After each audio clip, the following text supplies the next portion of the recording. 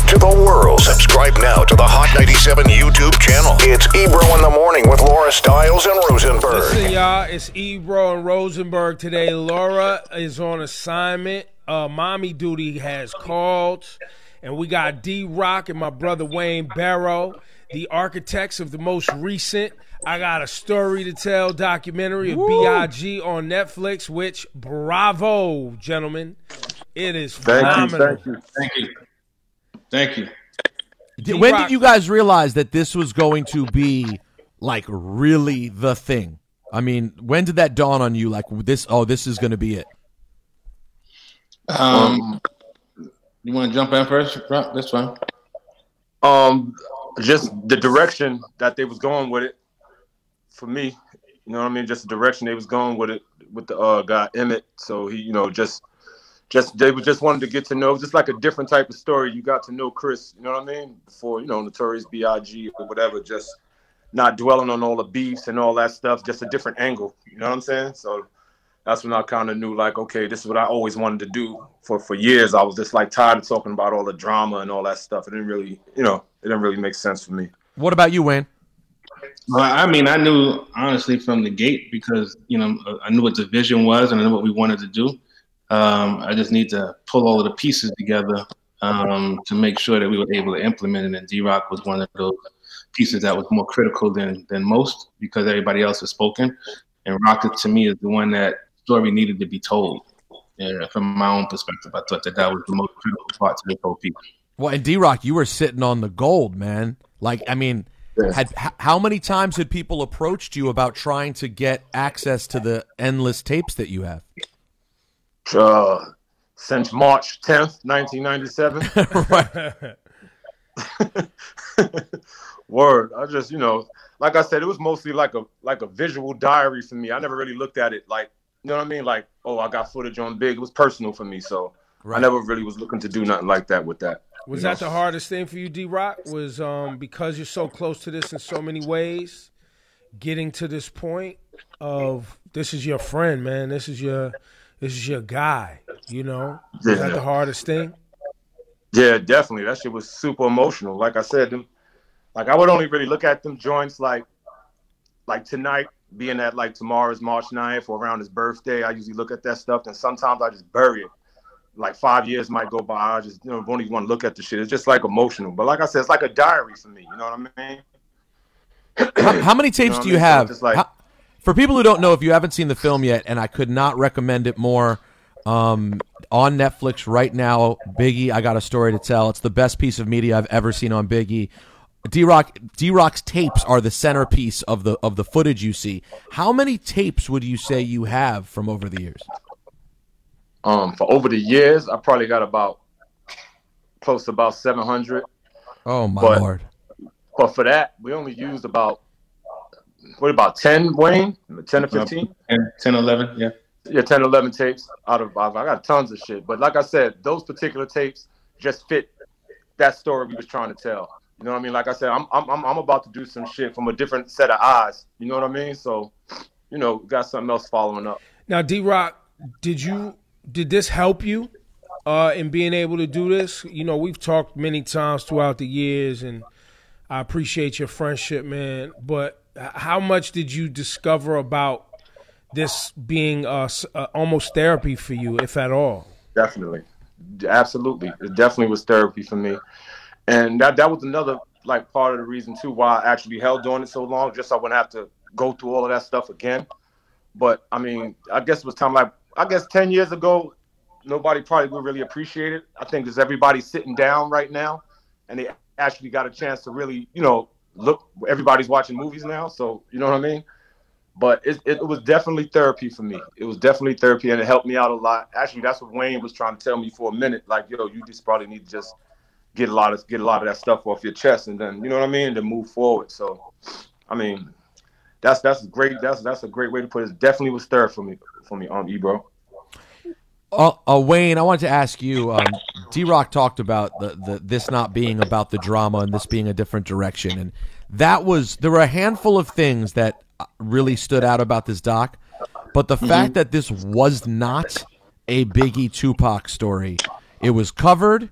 It was you could see the importance it held in Biggie's mind and heart, and then you moved on. It's really frustrating as a fan, as someone who was down from party and bullshit. It's really frustrating to see their stories completely overlapped. Did you express from the beginning, like, this is going to be a Biggie story? And because I thought you did a phenomenal job telling just his story. All right, thank you. Yes, it was definitely a conscious, decision to make. One, there's been so much negativity about just one thing anyway. And one of the things that was important, in terms of having our initial conversations with Emmett, was that we need to humanize Christopher. We need to make people understand that this was a man, a father, a son, a friend, to many, right? And at the end of the day, we couldn't keep perpetuating the same negative elements that was out there that has been perpetuated by the media even. So, and from our own standpoint, we wanted to tell something to the fans and that was different and compelling, strong, truthful, and authentic. And the best way to do that is to really talk about how Christopher Wallace became Notorious B.I.G. That story in itself, I think it lends so much opportunity for people to learn something different.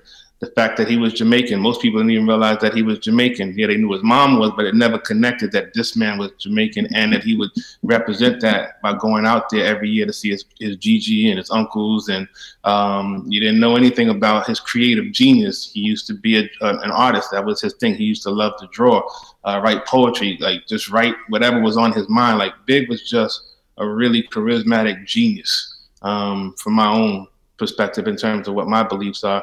And I think this story told that. When he also, the jazz component of his neighbor, I think was a great nugget. It was a great nugget for the young MCs out there. And him just understanding and the brother, what's the brother in the film? Donald? You talking about Donald? Yeah.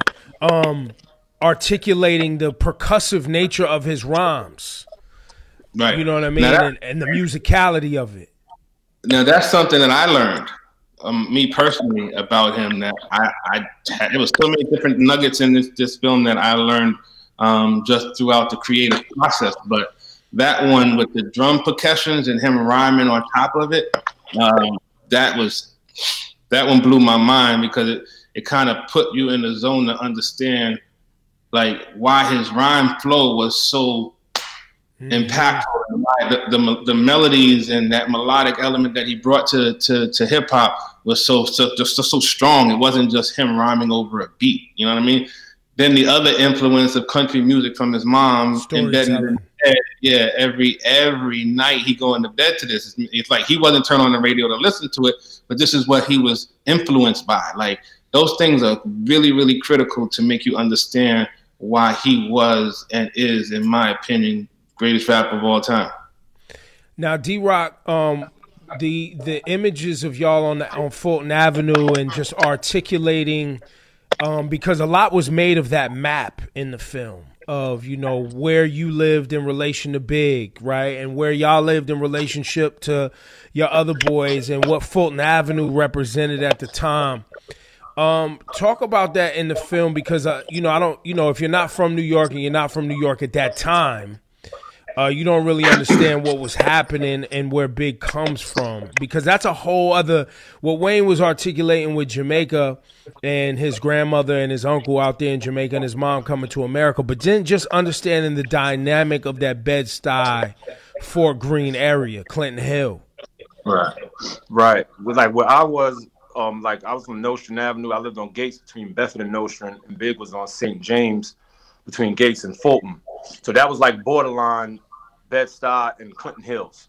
You know what I mean? So it probably is like a 7-8 block difference. But I actually used to go down there to see the guy lived next door to Big Chico. I used to go see him a lot because we used to go to the same school. And I just used to see Big on his steps and shit. So then me and him connect the dots, and then I would bring him down to Bedford where I was, and that's how he got up with 50 and Mr. C, and we used to make the tapes in the basement and stuff like that. So I kind of brought him down on my end.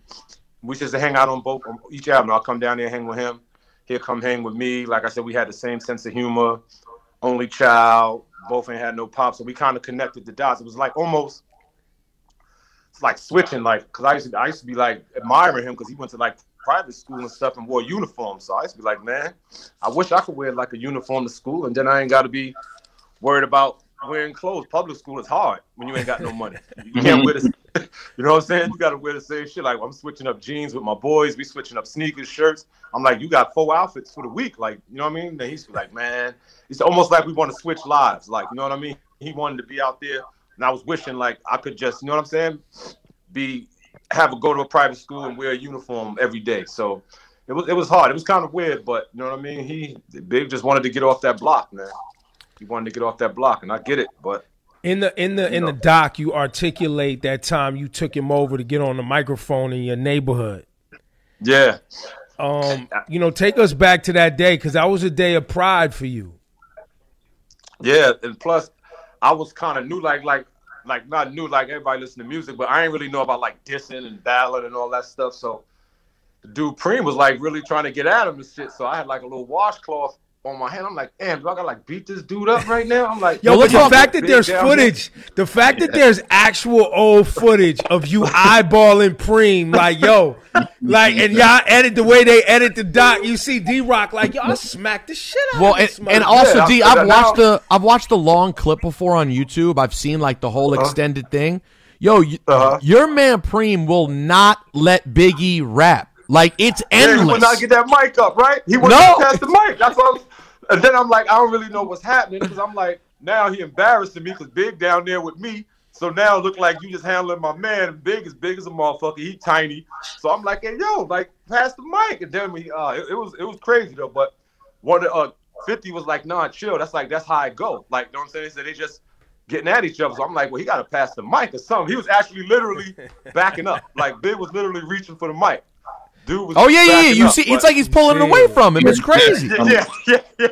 Because he knew. He kind of knew. But Preem was known for all that little stuff. Like, people had their little block parties. Preem would be the one, come up, say some rhymes, blah, blah, blah. But he didn't really have, like, and I didn't really know Big was like that nice, to be honest with you. I just knew he get it in. But then I was like, oh, shit. Then, like, I did feel like a sense of pride. I'm like, damn, okay, I brought my boy down here. You know, told all y'all, because it was more than that. Like, you know what I'm saying? Actually, a couple more people had stepped up. Like, Big ended up holding the title down there that evening. Yeah. Another thing that I found really special about the film, and to either of you guys, I wonder if you being so close to it, you must have felt it certainly more than I'd have as a fan. But like, I really felt the film is personal. You know, Biggie has become so much larger than life that it's almost like he's become a logo. Like, Biggie is like this Wu-Tang logo or a Nirvana logo. People who cross over into that realm of their brand. Iconic. Yeah, the iconic brands, they get sold so much that as a result, you can kind of lose the human part of it. And I really found myself emotional afterwards and taken back to the Sunday morning when I was a high school senior and found out what had happened. Was that a thought of you guys that like we've lost the person that he is and we've kind of just everyone gets the brand but they're not seeing the man anymore? You know what's crazy? I don't think that the world has ever seen the man the way that they've seen him now. First off, we know what that was, and I think that we were so cautious about representing that or bringing that forth that it had to be the right time, the right connection for all of us to subsequently come together and really, really make it special. You can't hoard it anymore. We got to release it to the world almost, right? Because I think that we were also caught up in terms of all of the different elements that we've done to build the brand. The ideation of building a brand takes you away from the human element. The brand is the brand. The legacy is locked, it's loaded. We've done everything that we could do. Now let's give the people what they actually need so that they can understand why we did everything that we did over these last 24 years to assure that the legacy was intact. And that's to humanize them, which is, again, what I said earlier, we did that here. So I think that it was important for it to happen. I think that it's necessary for a legacy to be standing and you know what I'm saying, connect to what you're talking to in terms of that human element and making sure that you tap into the emotions of individuals. That's two. Go ahead. Sorry. Go D-Roc. You know what I realized too? Like when watching a documentary almost makes it feel like you actually with Big. Because usually when you're watching documentaries, like you getting filmed from the crowd looking toward the stage. It actually looked like you in Big's hotel room. You're in the car with him, like leaving the dressing room with him. It's like you actually rolling with Big. Just the angles, like, you know what I'm saying? So it's kind of like you with him, walking inside him. So I was looking at the other day and never realized that. I was like, damn. I was like, that's probably what, you know what I mean? Because it kind of threw me off. I'm like, that's what's making it different. Just how back then, and just think, like, we were just having fun. Nobody wasn't shooting that to make a documentary. You know what I'm saying? Now, D-Roc, that wasn't getting shot like that at all. D-Roc, in the doc, you know, on multiple occasions, it's referenced like Big's kind of, he was mentally prepared for disappointment. You know, the record deal with Puff, he was, you know, apprehensive and like, yo, man, like it wasn't necessarily going to work out. And clearly where y'all come from is a lot of disappointment, right? Losing friends. Right. Exactly. For you personally, right? Because now, you know, this I got a story to tell on Netflix is a lot of you, right? Right. How are you coping? How are you doing? Right, because you know you're somebody that's been there, and you know disappointment is a part of this story. Right. How are you holding up? I mean, I'm good. I'm good, bro. Like I said, even stems down to even when I even like took the charge for Big, it wasn't even about that. Like if Big wanted to be a fucking fireman, I still would have took the charge for him. You know what I'm saying? That's where we was in our lives. Like somebody got to do something other than what we doing, even if it was a legit 9 to 5. You know what I mean? So it was. I felt cheated in a way. You know what I mean? Like I felt cheated. Like damn. You know what I'm saying? Like what the fuck? Like how do you win? Like we did everything right. We try to do the right thing. But I mean, for the most part, I say to today, like Big is the hardest working rapper in the game right now. You know what I mean? Like you can listen to the radio, listen to like he's getting quotes. People take all his stuff. Like he's like really inspired a lot of people. So I always say that to people. Like even though he's not here, I think he's still one of the hardest working dudes in the game right now, man.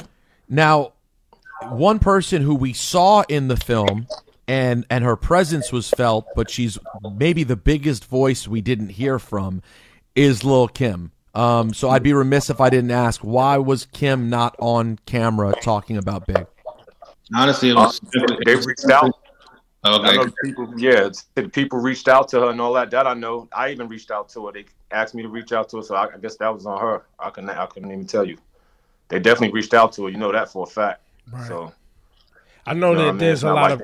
I mean, the last time I spoke to Kim about it, I noticed, just like you, D-Roc, and everybody involved, still a lot of unresolved pain. You know what I'm saying?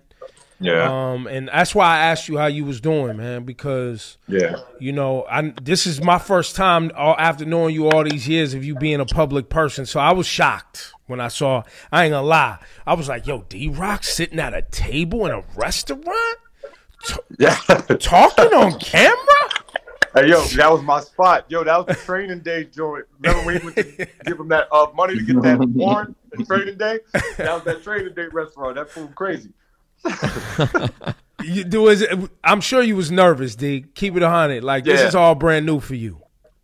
Honestly, if it wasn't you, I probably wouldn't be doing it. It's like basically talking to a friend. So it's not, you know what I mean? I appreciate you, man. It's a little different. So you know what I mean? But it's just time, man. Like I said, I just wanted to share that stuff, man, and just get it out the way. But you nailed it. It definitely was therapy for me. You know what I mean? Because now I get to talk about the stuff I never talked about, and then you know what I'm saying? Just I can put it past me now. You know what I mean? Go for you, brother. I'm proud of you, man. I want to ask you a little bit about just some music stuff. How much do you remember about the rollout of music leading up to Ready to Die? Like, if I was to ask you specific questions about records, would you remember, or is it all kind of a blur? It all depends, because each song was a movie. Tell me the Fuck the World movie. With him and Meth joint? Yeah. Big wanted to do that song really, really bad. really, really bad. Like he just like meth was just like popping at that time. He was just like, hey, yo, we're gonna do this joint, and he was just excited though. Like the way Big did his music, you wouldn't really know he was doing music. Like, you know what I'm saying? Because he literally didn't use a pen and a pad type shit.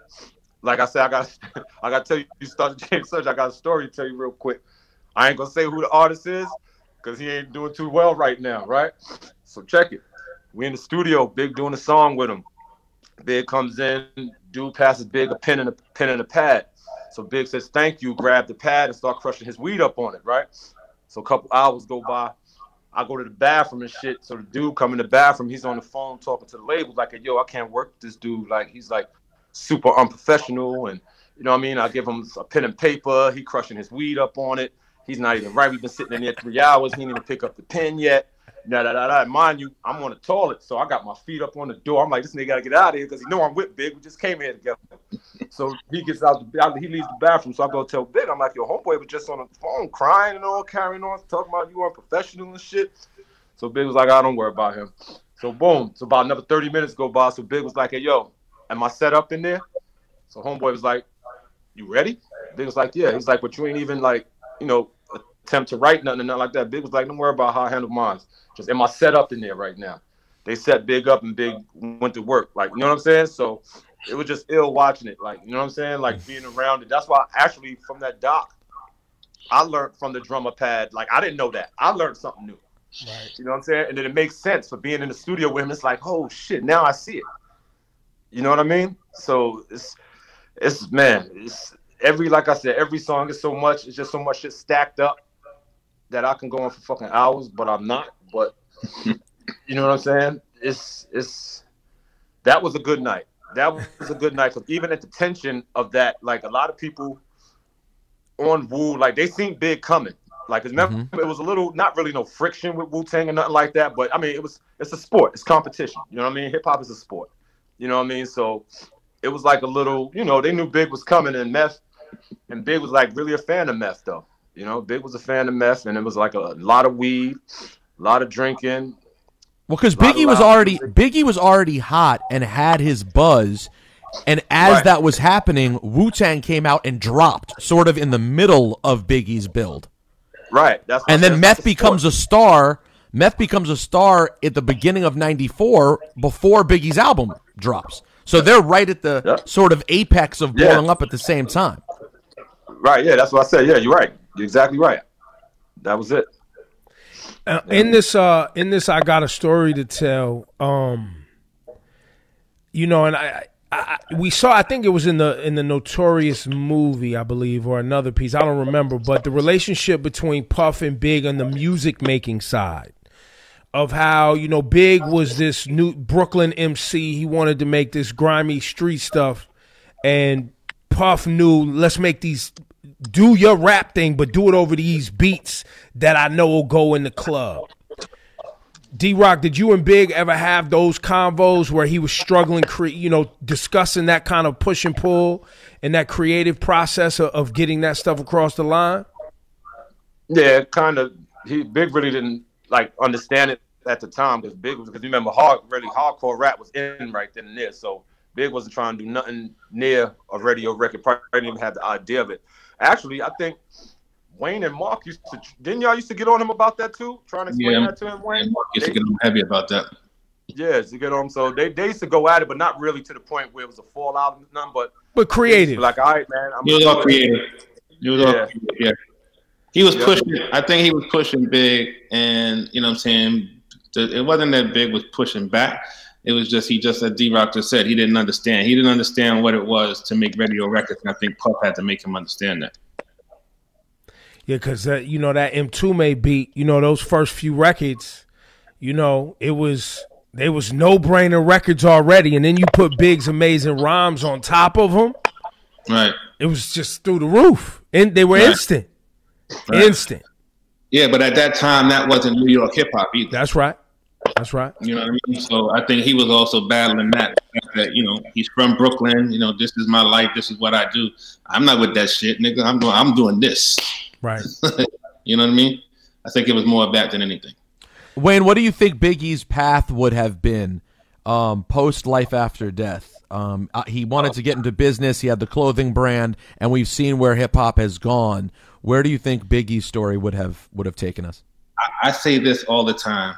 The way that we see hip hop and branding today started there. And a lot of these brothers, took that and ran with it, in his passing, because he's no longer here to deliver on it. He had already had the clothing line. Him and Heavy were talking about opening up that restaurant together. That there was so many different things that transpired in his brain from a business standpoint. One thing about Biggie is about his money. He didn't care if he was selling oranges on the corner or getting on the mic to rap. Like, at the end of the day, it was always about the bread. So he was always thinking ahead, and I think that he would have kind of, as he did, paved the way from a branding standpoint and turning that brand into a business that was then liquidated into something greater. Well, I think that, and the proof is in even just the Junior Mafia branding and how he set the stage for, creating this, the group and the Kim path and these personas for his, for his team. And even what you was doing, D-Roc, right? Filming, documenting footage, making sure the tours were set up. Like, all of y'all really leaned into what the total business was. Yeah, we was learning though. Ready to Die, we was like learning everything as we was going along. Like, you know what I'm saying?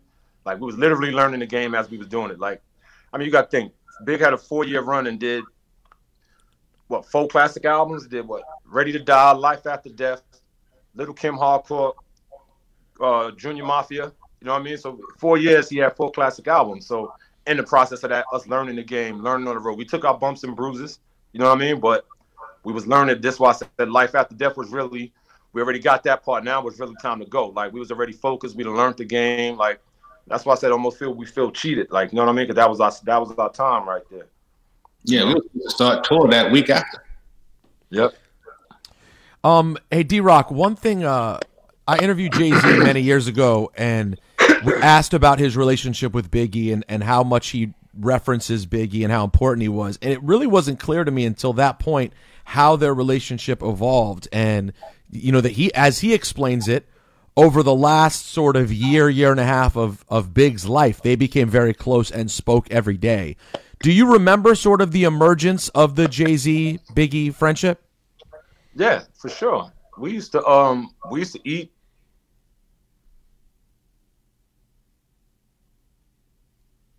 We lost your audio. We lost your audio. Wait, we lost your audio from when you said we used to eat.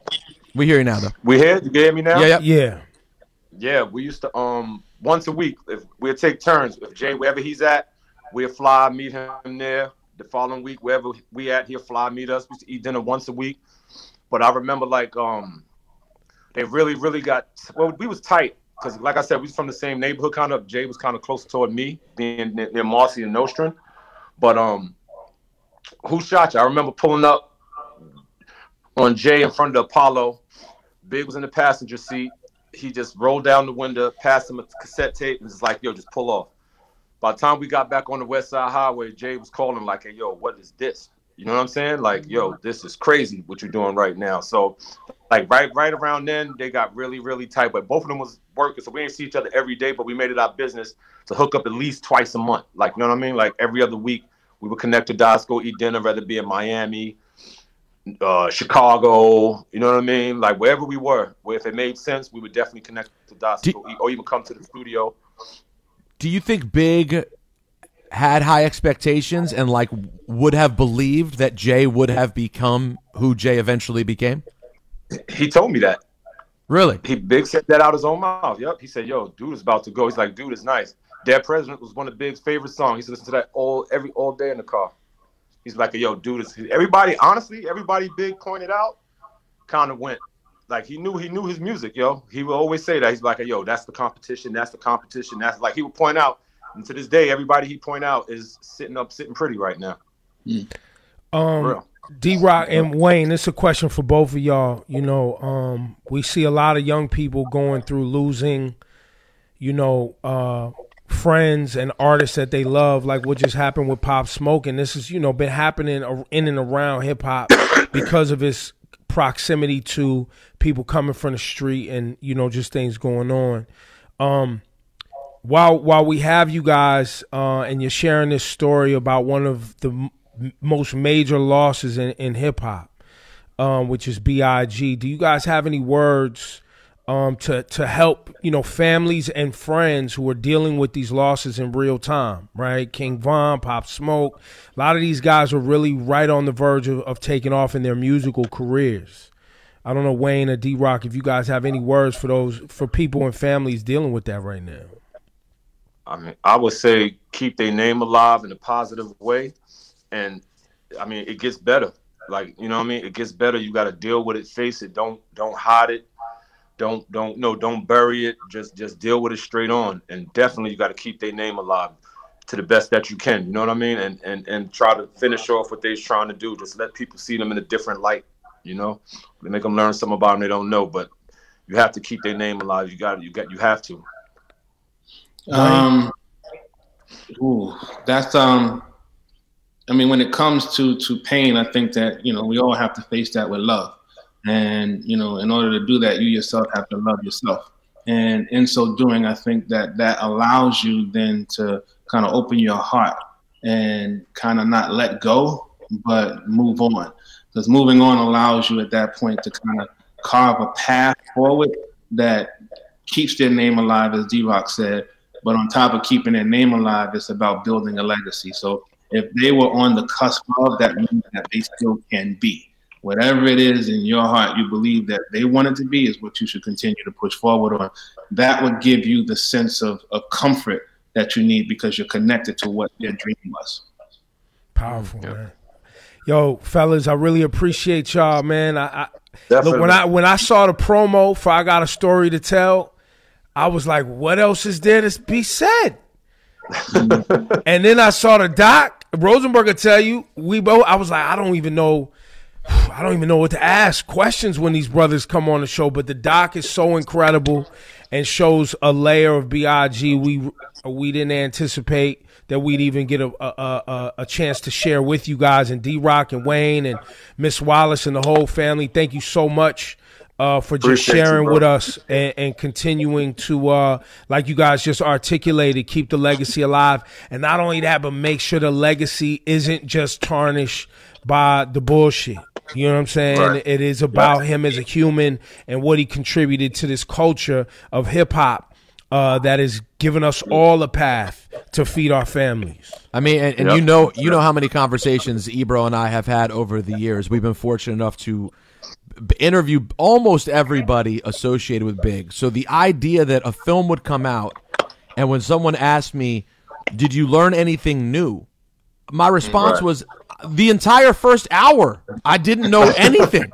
Like I was sitting there watching his uncle and his grandmother, and I'm like, yo, I didn't know these characters in his story. And I consider myself to be basically as big a fan as you could be. So congratulations, you guys, for the most hardcore or novice fan. It's an incredible piece of work, and it helps hip-hop and helps Biggie's legacy. Well done. Thank you, bro. Appreciate y'all, man. Love you guys, man. Love you, brothers. Congrats. See you soon, bro. D-Roc, I'll see you in a minute, man. Thanks, guys. Wayne, I love you, brother. I always talk to you, too.